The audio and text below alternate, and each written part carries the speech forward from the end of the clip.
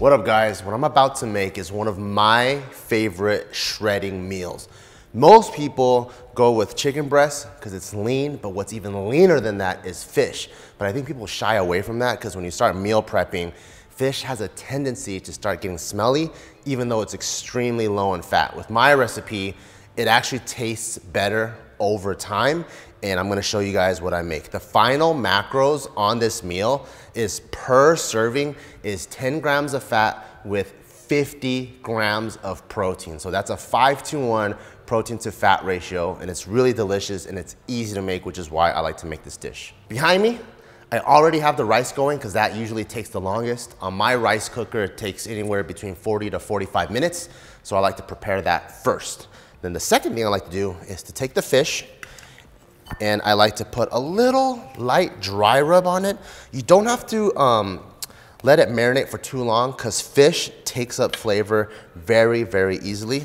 So I like to dab it down to make sure that it's a little bit drier. And what's cool about these, so I got swai fillets. What I like about swai, it's very, very light in flavor. It almost tastes like it's not even a fish, which is why I like it. And you can usually get these at the frozen aisle at the grocery store. And it almost doesn't even matter if you defrost them or not because fish cooks so fast.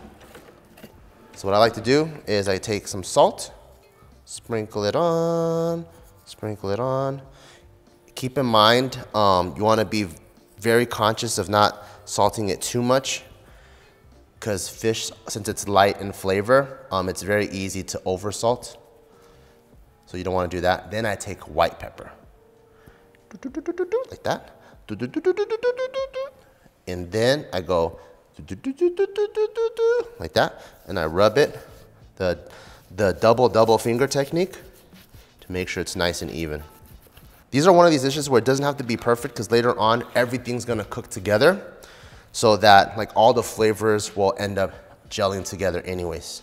If you're a beginner at cooking, this is totally meant for you because there's a lot of room for error and it'll still taste really, really good.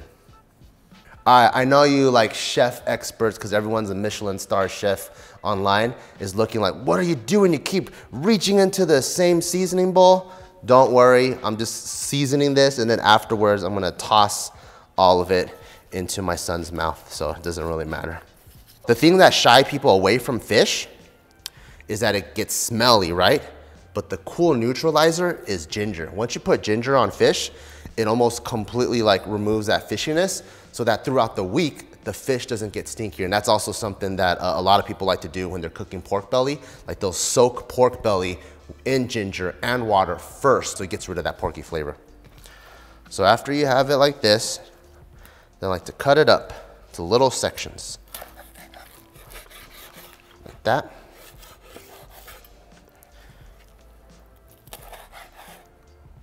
Almost into like little fillet actions, you know what I mean?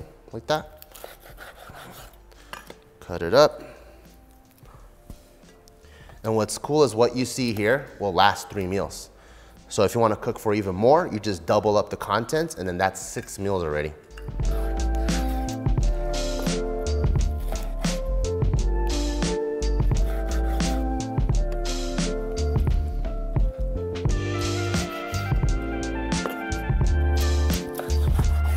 So what's cool about this dish is that it has 2 protein sources. You have the fish and you have the tofu. Tofu is actually pretty good protein to fat ratio, it's 2-to-1. So I believe it's like, it'll be somewhere per serving 10 grams of protein to 5 grams of fat. But what's cool is since you have 2 protein sources, it makes the dish very interesting. So that's really important if you're meal prepping, right? Because you're eating the same thing every single day and you can get bored of foods. So the more interesting you can make a dish, the better. Like sometimes I'll cook this for the whole week and maybe by Thursday or Friday, like I'm starting to get bored of it, I'll just add a little bit of sriracha to it, like something that's also relatively low in fat, and then it changes up the dish completely.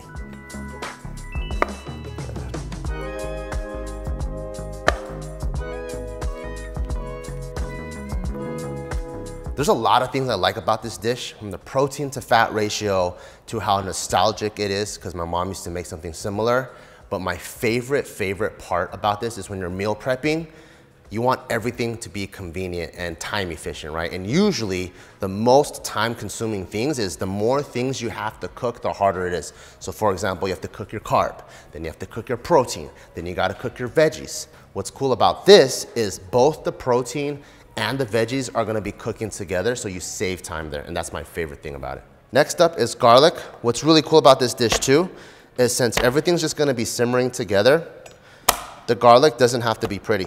You just have to smash it so that later, when you kind of pan fry it a little bit of the flavor comes out, but most of the flavor will come out when it's simmering in the chicken broth.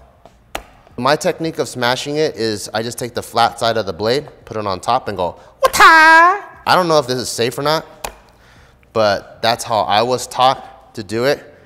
I mean, I guess it's better than if you go like this. That's really bad, so I wouldn't do that.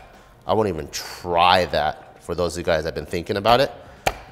I guess a safer way for not as advanced as this is to take a whole handful of garlic, put it behind your tire, and then just drive backwards. Or if you want to be extra safe about it, put it right here and just squish it like that. As you can see, I'm not cutting up the garlic into pieces like da, da, da, da, da, da, da, da, da. I'm just smashing it because all I want to do is release a little bit of it. Then when I put it on the frying pan, fry it around a little bit, but most of the garlic flavor is going to come out with the chicken broth. Like once it's simmering in there, that's really what's going to bring it out. So this is also like a very time efficient thing where you don't have to spend too much time mincing the garlic. Next up is bok choy. Bok choy is a green. It's a vegetable that has a lot of micronutrients, so this is also very, very nutritious. With these guys, you want to cut off the bottom because it's kind of tough and it'll take forever for this part to cook. And since you want everything like to cook relatively at the same time, you don't want to deal with these dudes. And also back in the ancient days, like in the Tang Dynasty, after they cut these, they would give it to the warriors. And on the battlefield, they'll throw them out like ninja stars. And that's how wars were won and lost. It was pretty crazy. If you cut bok choy too, and it starts falling apart like this, and you're like, oh no, no! Don't get scared, it's supposed to. That's the way it grows. And then sometimes you'll notice there's a lot of dirt on the inside, so you might want to re-rinse it again.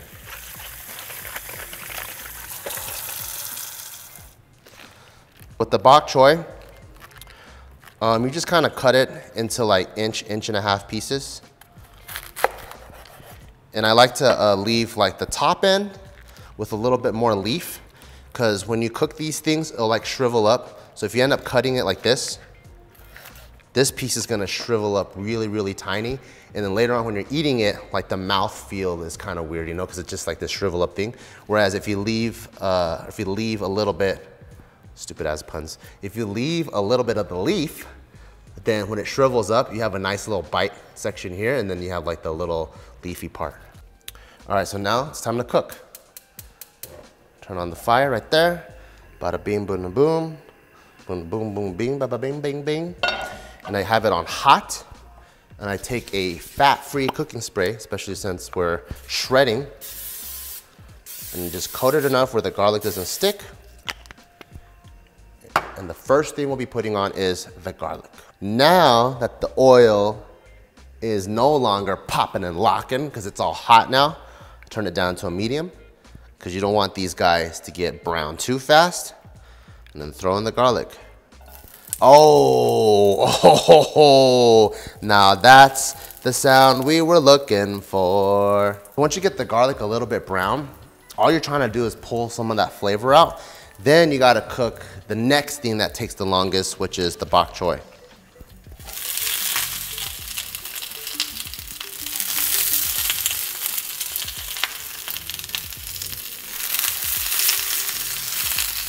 And then you just mix it around a little bit.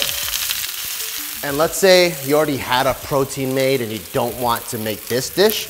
This could be a side dish on its own. Just stir-fried bok choy with garlic.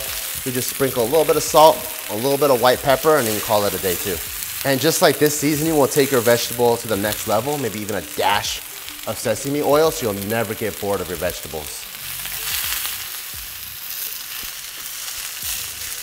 So when you're cooking and meal prepping, the oil that you choose is dependent on your macros. For us, we don't need it to be that lean. And I just remembered sesame oil is really important, so I'm just put a little dash of it. And sesame oil, a little goes a long way.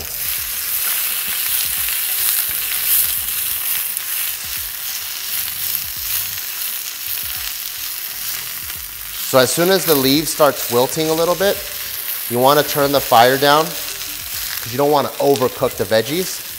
And now it's time to put in the tofu and the fish. So throw in the fish.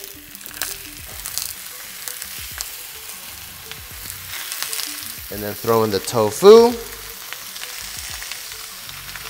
So as you can see, there's hella protein in this dish.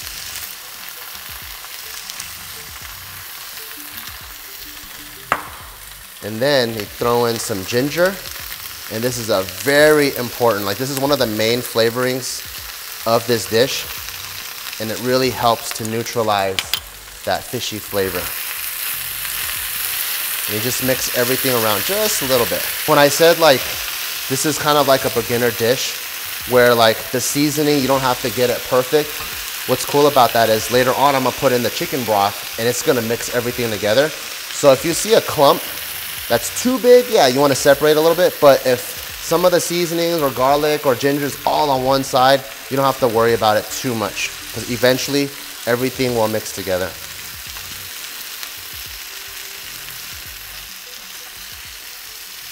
So at this phase, it's really, really important to get the fish to touch the pan.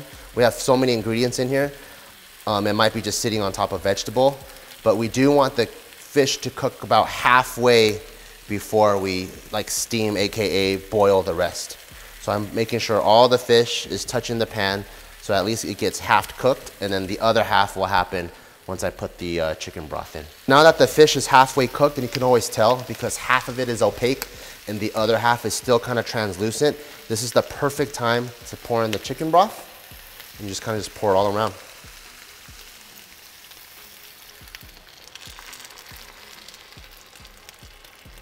And not too much. I do it where it's like literally in half of the ingredients. And you do like the juice, and I'll explain why later. I'll just explain it right now, what the hell am I talking about? So the reason why the juice is so good is once you have the chicken broth going and it has the tofu, the ginger, the garlic, the fish, the bok choy, all that flavor in the chicken broth. One of my favorite things to do is after I take all of the ingredients and put it on a bed of rice, I take that juice and I pour it on the rice. And when you mix it with the rice, really good. Dun, dun, dun, dun, dun, dun, dun. Here we go. Oh, yeah. So you take some of this veggie action, you know what I'm saying? With the garlic right here. Oh, Jesus. This is why no one hires me at a restaurant. But you put it there, get some of this fish action, you know what I'm saying? Like that. And then before I make a giant mess, I'm gonna just put it on the side. This looks like a second grader made it. But my favorite part, like I was telling you, you get some of this juice that has garlic and ginger. Oh man, pour it down the rice. Like that. Oh my, oh my goodness, look at that. Oh, look at that. Oh man. Got my rice, and then get a little bit of bok choy action. Oh yeah. And then a little bit of fish. Look at that, that's a perfect bite right there.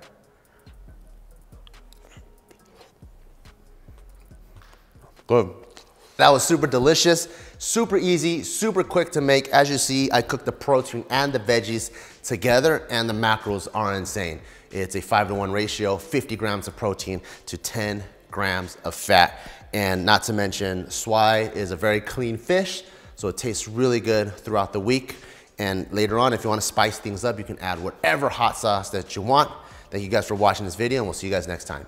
Peace.